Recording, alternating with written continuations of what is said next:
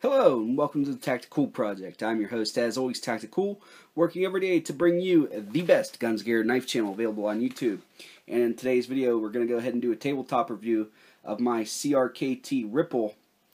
I got this knife a couple months ago. I was at Lowe's department store getting some stuff, some paintbrushes and stuff, doing a little bit of housework.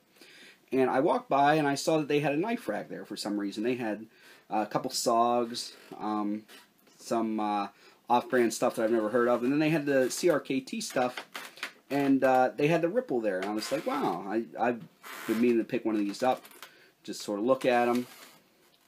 And they had it for a really reasonable price. So I said, heck, while I'm here, just to try to encourage a big box store to carry decent quality stuff, I'll go ahead and buy it.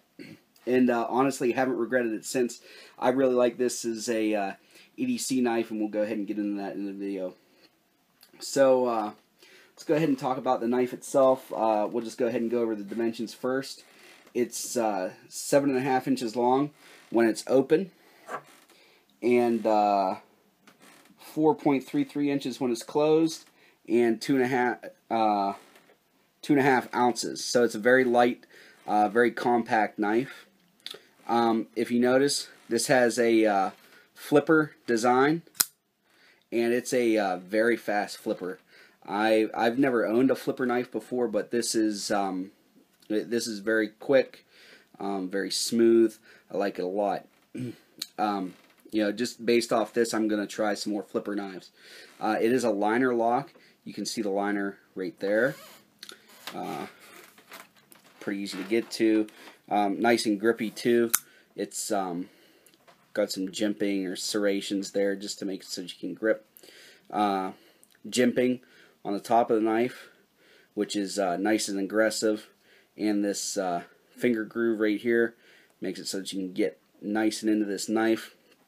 It's a high hollow grind with a drop point, and it comes razor sharp out of the package. Like I was impressed with how sharp it was, and it's still sharp even though I've been using it, like I said, for a couple months. The spine of the knife is actually rounded, which I couldn't figure out what was off about the blade the first time whenever I played with it for a little bit, and then I was like, oh, the spine's rounded. And it's not that something was wrong, it's just I haven't encountered a knife like that before. So it was pretty nice, and now that it's there, you know, it's something that I'll make sure to look for because I actually kind of like it. It has these aluminum scales, and this came with like a pre-worn look or something. I saw a lot of people complain about it online. I don't really care. I mean, I think it looks decent. I like the look of a worn knife, and just because it looks worn doesn't mean it's all beat up. Has these Torx screws. Is a nice flow-through pillar design, and you can break the knife down if you want to. Has a pocket clip with these 2 screws here so that you can take it off. It's not reversible or anything, so you're stuck with tip down only. I don't use pocket clips anyway, so it doesn't really matter to me, but for those of you that are worried about it, that's what you're stuck with. Has a lanyard hole here.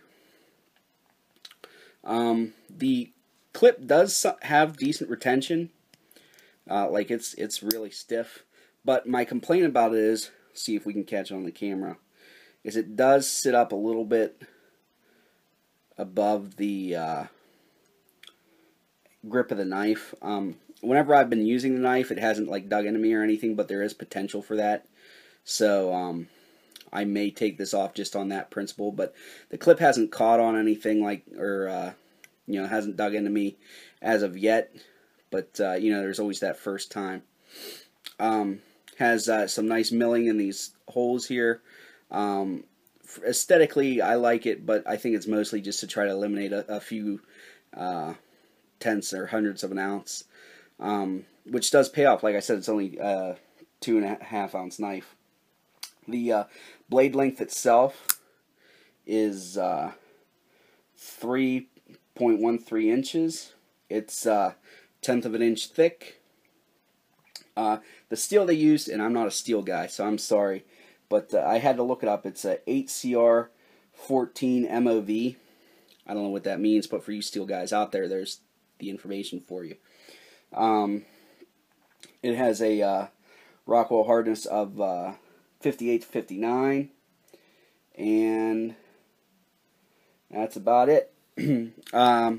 Blade centering on at least my example isn't so great. I don't know. There we go. You guys can see it goes to what would be my right a little bit. Doesn't affect the deploying of the knife, and I mean cutting ability or anything like that, so it's not a big deal for me. But there's that. Ergonomic wise, it's very comfortable in both regular grip and reverse grip. Fits pretty nice in my hand. I wear a size large mechanic glove, so just to let you know the size of my hand. It doesn't come quite down to the end, but still it's really comfortable. Methodology use, I would put this at purely an EDC blade. You know, with all knives, I love it whenever guys are like, oh, well, this knife's for defense. Well, you can press a butter knife into a defense roll, you know. There's guys that say, well, this knife isn't good for defense. Well, you know, I'd rather have, you know, a 9-inch long Bowie knife for self-defense, but, you know, we can't all carry those around. So you could press this into that roll, but like I said, you could press anything into that roll. This would not be my first choice. To me, this is pretty much just an EDC knife. I don't see it as a tactical knife, although I don't foresee any problems with it, and it is sturdily built. I really like this grind that's on it, so I think it would be good for those of you that are hunters. That high hollow grind just makes it so that you can get in there razor sharp and just, you know, do all your skinning and field dressing. And the pillar design will make it so that it'll be easy to clean your knife up after you're done as well. So that's it. Pretty much EDC and possibly like hunting for like field dressing or something if you don't feel like having a fixed blade with you. And so let's go ahead and talk about the price. I got this one for $30. It was like $29 and some change when I was at Lowe's. This knife is listed on CRKT's website for $60. $60, I don't like this knife. $30, I love this knife. I did a little bit more research. Amazon has them for about 30 bucks. So that seems to be the going rate. And for 30 bucks, I have to give this knife 9 out of 10. It's a really good knife for EDC and such. The only reason why it gets the 9 out of 10 is the non-reversible on the pocket clip. And even though it hasn't affected my use of the knife, the blade centering being off on my example. So 9 out of 10.